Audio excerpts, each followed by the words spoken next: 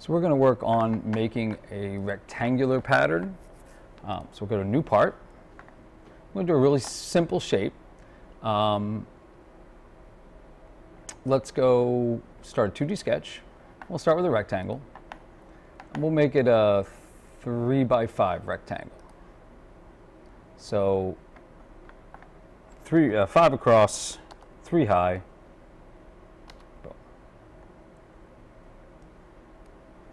We're going to make, I guess, something that could look like a pencil holder or a paintbrush holder or something like that. It doesn't really matter what it is because we're working on how to do this. We're going to put a circle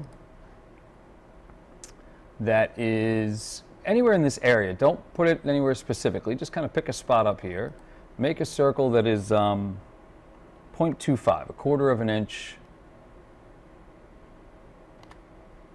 across. And then we're going to dimension it. We're going to say we want that circle, the center of it, to be a 1/2 inch from the top.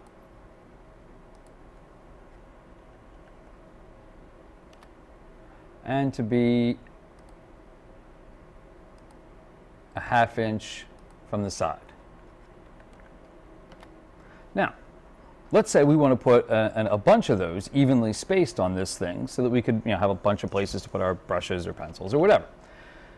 Well, that'll be a pain to make that circle again and again, which is where this comes in, the rectangular pattern. So we click on that rectangular pattern, and then we choose the thing we want to repeat. Well, obviously that would be this circle. So we click that once. It turns bright blue, and then we have to tell it the 2 directions we want to go. So I click on this little arrow, and I select, see how this line here, we have choices, we do that one or this one. This one goes left to right, so I'm going to click that and you'll see what happens.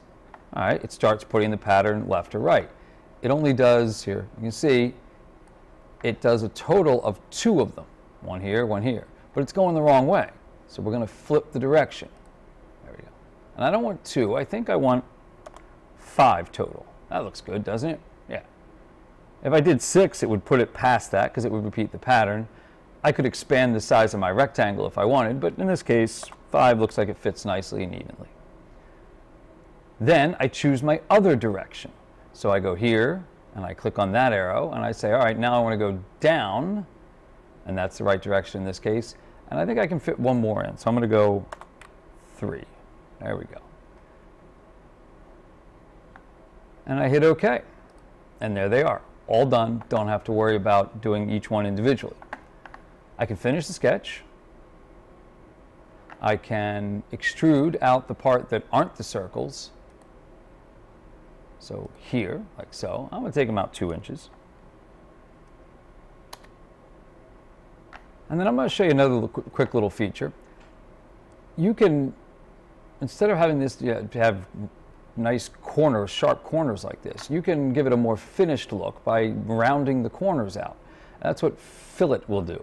So you notice in the picture here that it will, and it'll come up here. There you go. You notice in the picture here that it just makes the edges curved or rounded. So we'll click that.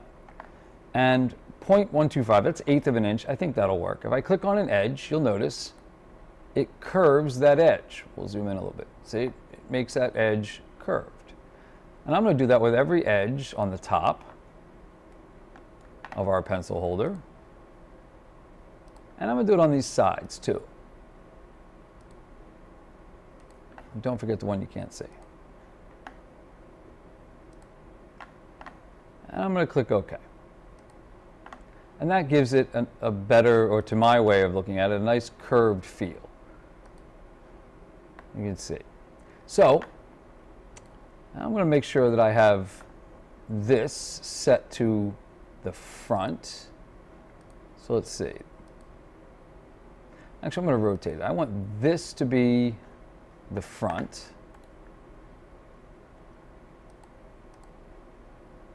That makes this the top. That'll work. And I'm going to save it. We're just going to call it rectangular pattern practice or something like that. So save as, and rectangular practice pattern example. I've actually done this before, so I'm going to save it as that and save. And yes, in my case, I want to overwrite. Yours won't say that. All right, now we're going to make a drawing for it. So go New, Drawing. We got to get our sheets the right size. So we're going to Edit Sheet to A. Get rid of this larger block and install that one. And then we're going to place our, and we'll fill that out later. Remember, you go to the big I and you go down to I properties, and then you go to summary and you fill out all that. I'm not going to worry about that right now. I'm going to place the base. There's my front and my right, but the most important one is, of course, the top. And we'll do an isometric over here. Okay. Change this view so that it's shaded. I think that's right. And hit OK. There we go. Now we're going to dimension this thing. So annotate, dimension. We'll give it the whole width. So from this side to this side is going to be 5 inches. No problem. And this, from this side to this side, it's going to be 2 inches. And the depth of it is going to be 3 inches. I'm going to use this one up here to show a person, or show the person making it, how far apart to make these circles and how big to make them. So first of all, we're going to dimension the size of the circles. So I'm going to do that by going, I think, here. This says the diameter is 0.25 inches. And then I'm going to give the radius of these fillets as well. Now with this one, I know it's not 0.13. I need to go another decimal place. So I'm going to go here and click on the one that shows 3 decimal places. Hit OK, and now I get 0.125, which is what I know it is. Let's see. Now I got to give them the distances from, say, this side to the center of that circle.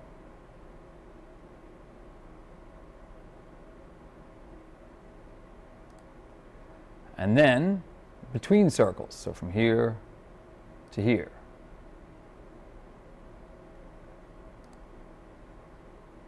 I'm going to have to do that a few times. I mean, we can't just assume that they will assume how far it is.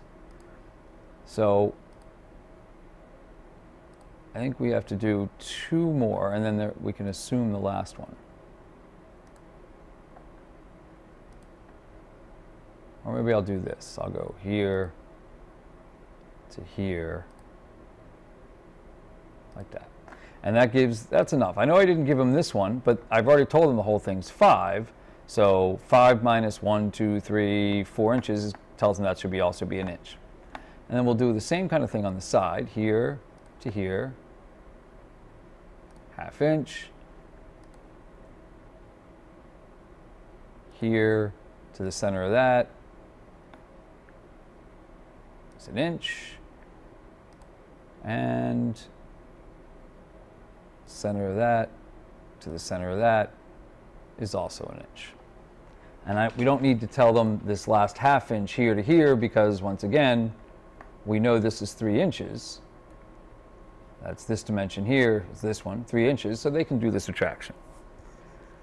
Let's see, am I missing anything? Would they need to know anything else in order to do this? I think they'll be all right from there. So we can put on our information, save it, and then print it as a PDF, and save that, which will do that automatically, and then submit it to Schoology.